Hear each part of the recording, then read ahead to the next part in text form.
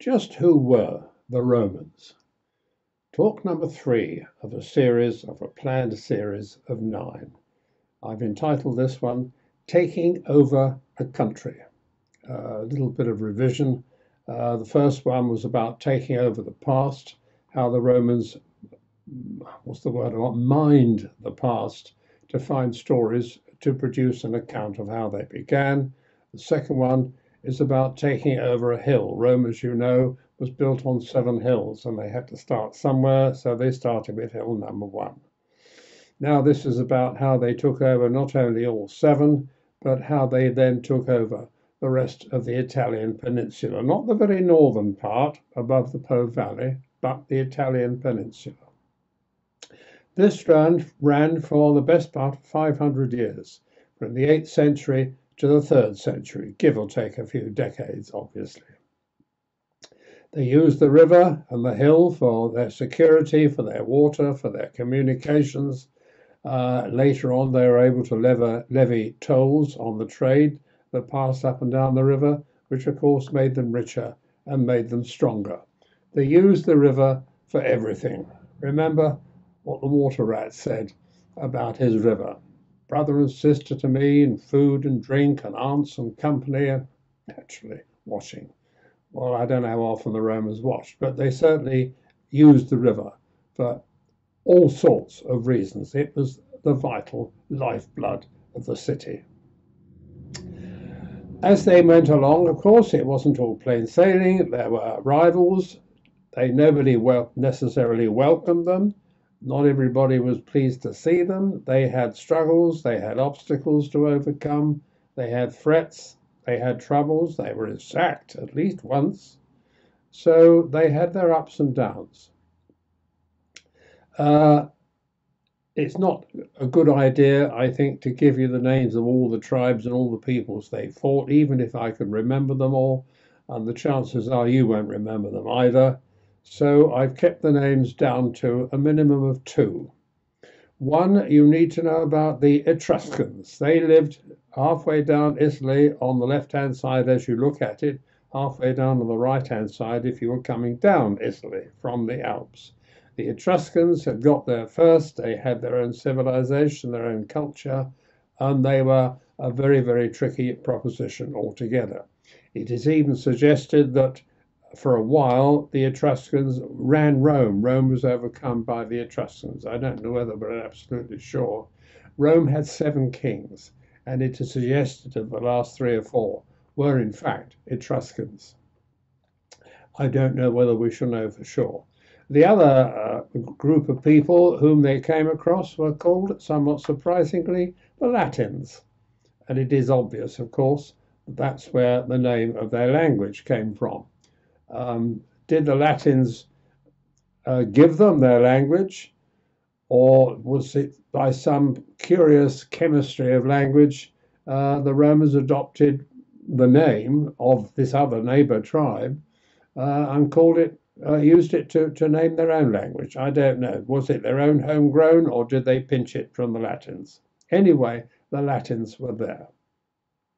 Geography played a big part in the history of Rome because, as I was at pains to point out, Italy contains an awful lot of mountain, and therefore, by equal definition, it contains an awful lot of valleys. And incidentally, it contained quite a lot of volcanoes too. I don't know how active they all are these days. 1 or 2, I think, still might surprise you. So one way or another, it wasn't easy. So for the first 300 or 400 years, it was quite heavy going. I suppose the safest thing to say is that they had more successes than they did failures. They must have been. They wouldn't have gone on to be so successful afterwards. If they'd had more failures, they'd have faded out of history altogether. So with success and growth came wealth and a greater population.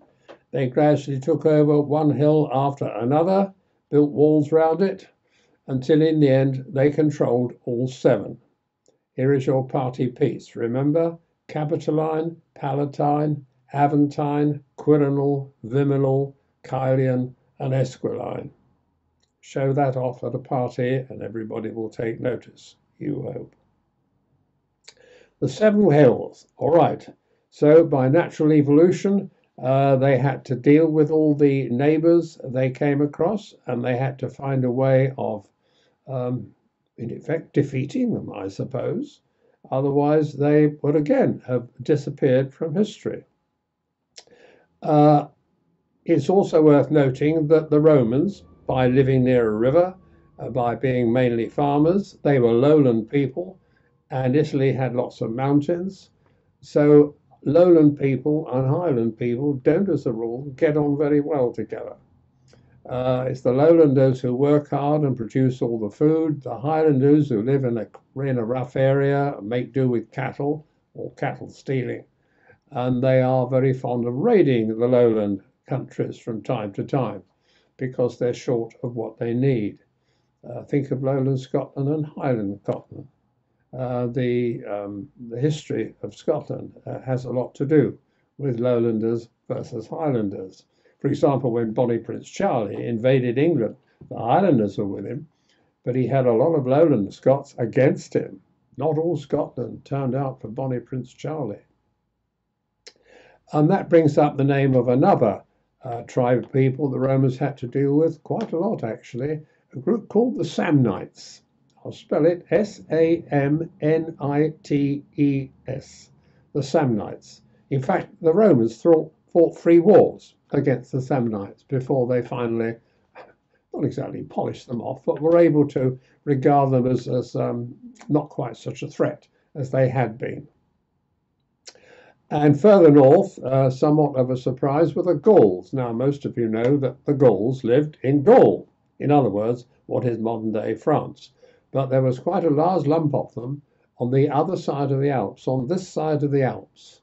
And they stayed there until Rome conquered them and controlled the whole of Italy, right up to the Alps. But for a long, long time, 300-400 years of their history, when they talked about Italy, the Romans meant that they controlled just the leg part. They didn't control the, if you like, the pelvis part of Italy. That was independent, run by the Gauls. In fact, the Romans had 2 names. You'll come across this more than once in the history of Rome.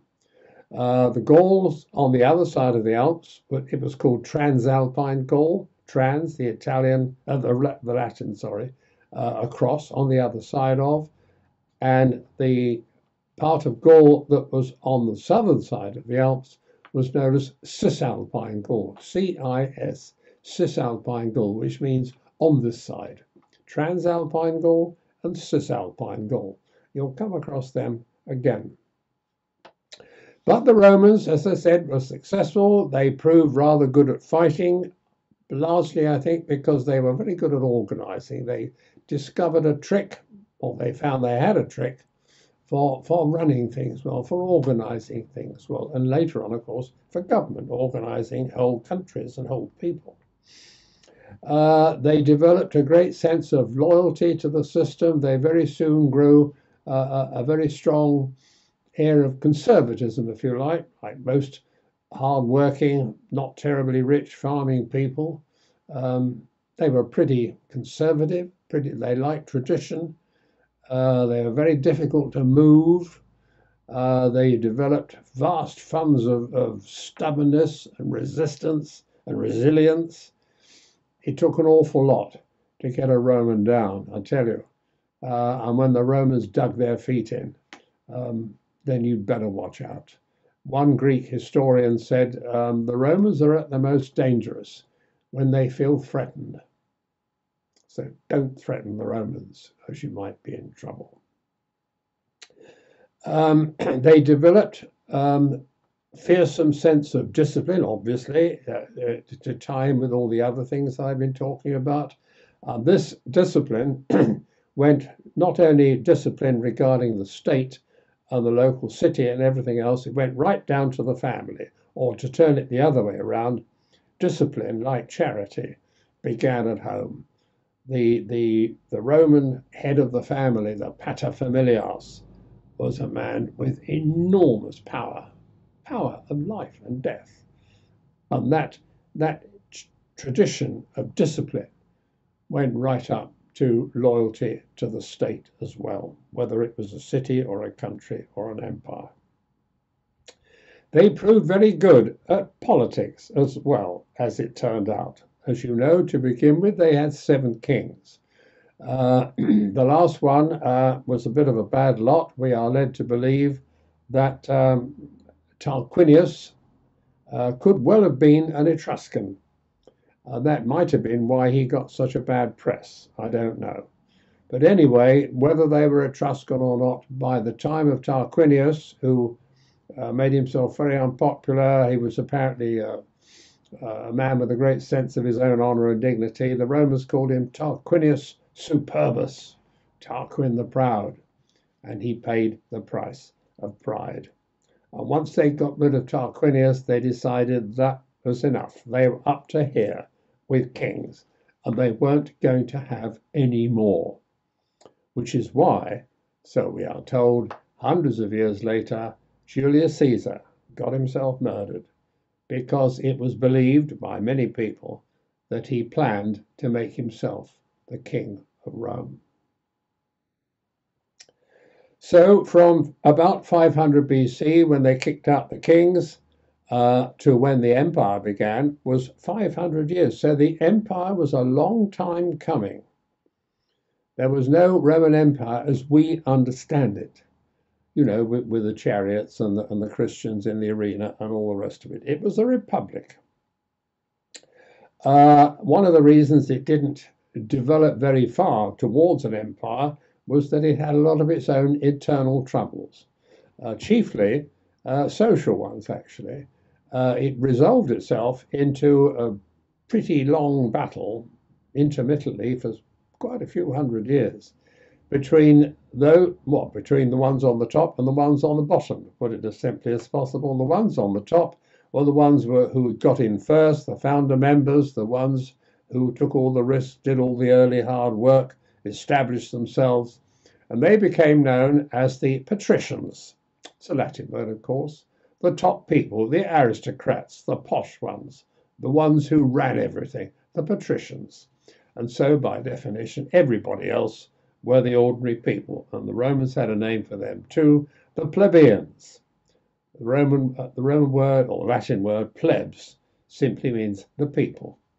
So for 200 or 300 years, there was a constant running battle between the patricians and the plebeians. For example, at one time, the plebeians got so fed up with the way the patricians were pushing them around, they went on strike.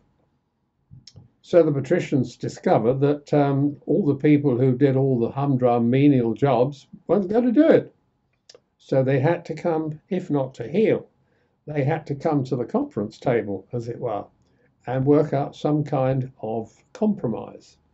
That took shape in politics. After they kicked out the kings, the Romans decided that having one man at the top of the state was dangerous. So they decided in future to have 2, and they were to be elected every year. And they were called consuls. Consuls. And the patricians, of course, monopolized the elections, but part of the battle consisted of the plebeians at last winning the right to insist, and it was written into the Roman Republican Constitution, that henceforth at least one of the 2 consuls would be a plebeian. It doesn't mean that all plebeians were poor, by the way. They weren't all downtrodden serfs. Well, a lot of plebeians were quite well off, but they were not patrician, you see. They didn't have the blue blood tradition. Anyway, from, I forget the exact date, but after 200 or 300 years, the plebeians won the right to have at least one consul as a plebeian, sometimes both. But that took up a lot of Rome's early energy, their early internal energy.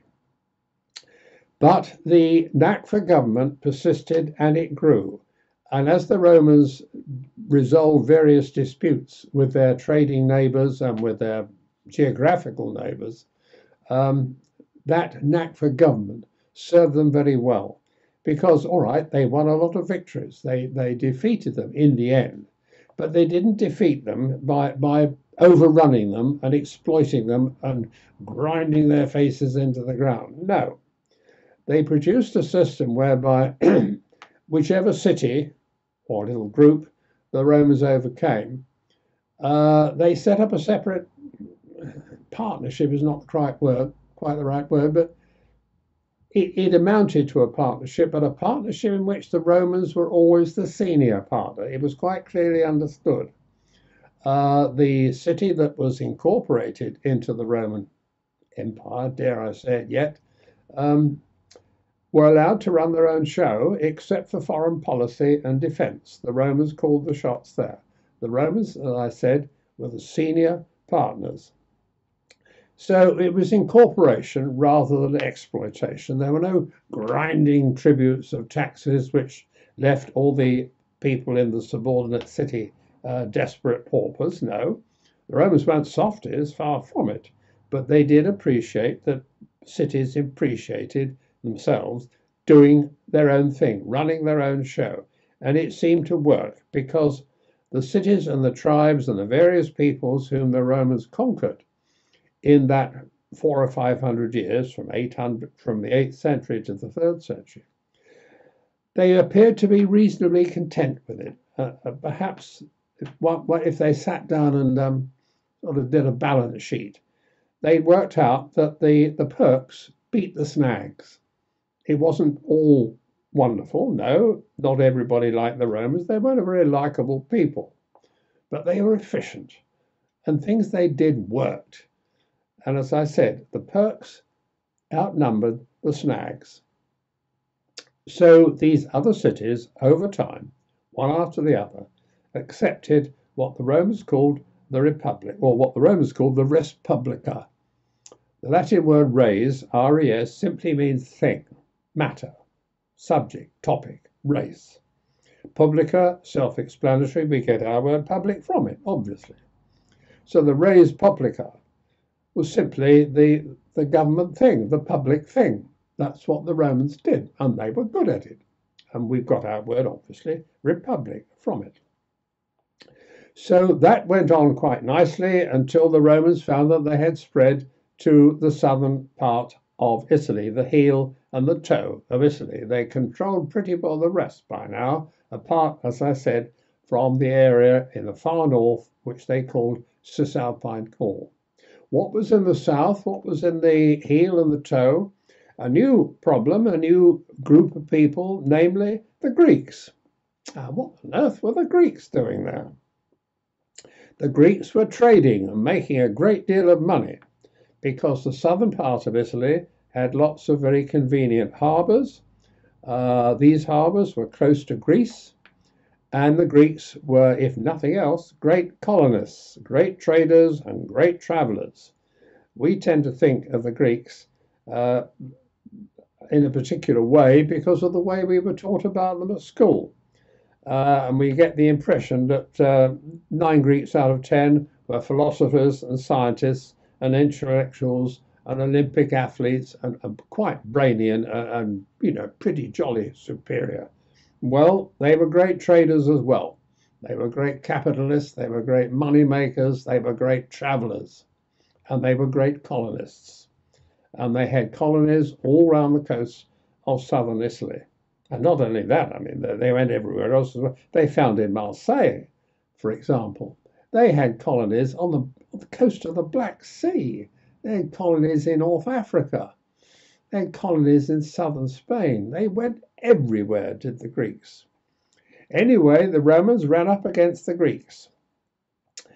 And without going into detail, it finished up with the Romans fighting a war against the Greek cities. The Greek cities decided that they better call in a powerful ally, and just across the sea, across the Adriatic Sea in northern Greece, was a convenient champion to come and help sort them out. He lived in a country called Epirus, E-P-I-R-U-S, Epirus. It's very roughly where Albania is now. Anyway, this man was called Pyrrhus. Got to spell it again. P-Y-R-R-H-U-S. Pyrrhus. And Pyrrhus, being a very successful warrior, was on the lookout for more fields in which to win honour, glory, money, and possibly territory as well. So the Greek cities called him in. They wanted a champion. Pyrrhus wanted some fresh exploits to boast about. And so the Romans fought their first war, which took them beyond the boundaries of their country, known as the Pyrrhic War. And they won. Took them 10 years, and Pyrrhus, who invaded Italy and won several victories, but one of them particularly was so costly, the casualty rate amongst Pyrrhus's army was so large that Pyrrhus is supposed to have come out with the famous remark, "One more victory like this, I'm finished." And it went not only into the history books, it went into folklore, and it's gone into the dictionary. A Pyrrhic victory is a victory which is so costly, it's as bad as a defeat. Anyway, Pyrrhus was defeated. He went off fighting somewhere else, and in the course of doing some attacking and looting in a city, a tile was blown off the roof or fell off the roof, might even have been thrown off the roof. It was a very lucky shot because it hit him on the head and killed him. So Pyrrhus was finished, the Pyrrhic War was over. The Greek cities in southern Italy had to accept the inevitable and give in and sign similar treaties to the ones signed by all the other Italian cities, which incorporated them into Rome and made them each the junior partner in this series of political partnerships. So the Romans now controlled the whole of the Italian leg, if you like. They still didn't control cisalpine Gaul. How had they done it? One of the ways the Romans might even invent it, well, they certainly invented the phrase divide et impera, Latin, of course. Divide, divide, and impera. Impera means to rule. An emperor was somebody who ruled. An imperator was a man who ruled an army, a general. So it's Latin through and through. They played off one city against another. They played off one group of people against another, plus, of course, straight fighting and straight winning. One of their advantages, I think, as I said, being a lowland people, they had more resources. They had a more solid, I wouldn't say respectable, more solid, reliable sort of life. Mountain peoples could be very fierce and very violent and at times very successful. But the general verdict of military historians is that they didn't have a great deal of discipline and staying power, whereas the Romans did. One of their trump cards was staying power. They couldn't half put their heads down and stick it out. And there were many tribal feuds which divided these peoples as much as anything else, where the Romans were a much more homogeneous lot. They stuck together so much more. So the Romans grew, as I said, with success, with money, with prosperity. They grew in numbers, they grew in manpower. One of their great strengths that they showed in years to come was that they were never short of armies. However many armies they got defeated, they could always somehow collect some more. They could dredge up some more. One of the great enemies of Rome, Hannibal, was always mystified by the fact that no matter how many times he crushed a Roman army, within an unbelievably short time, they'd cobble together another one. And they put that in the field too, and it just went on and on.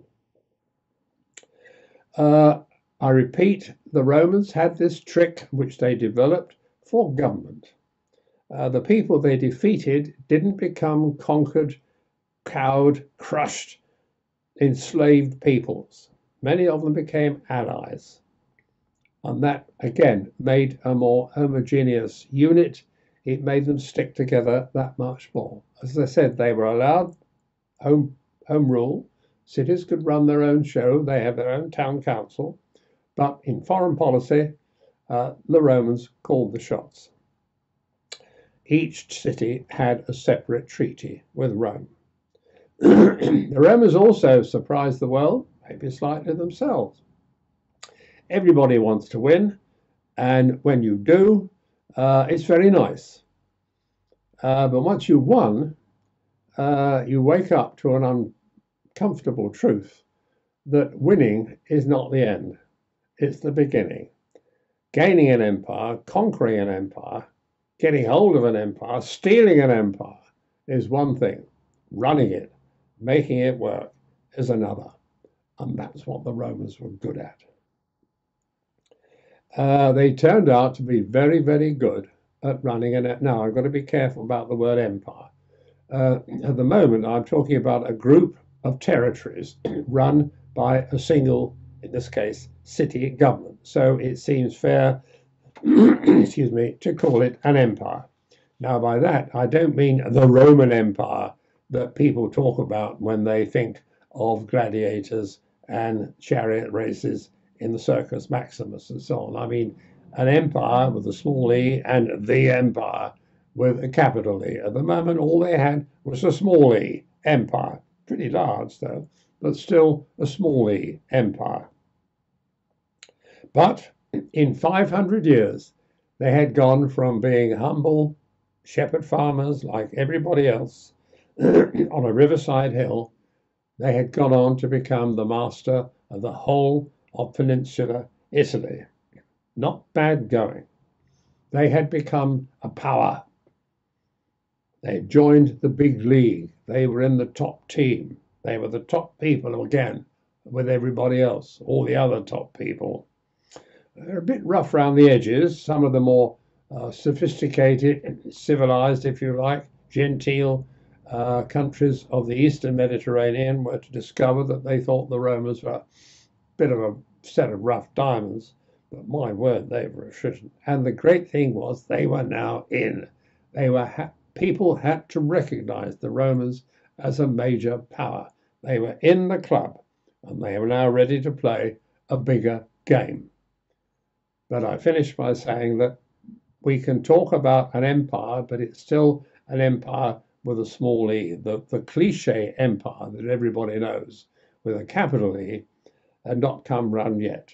We hadn't got as far as the chariot races and the evil emperors.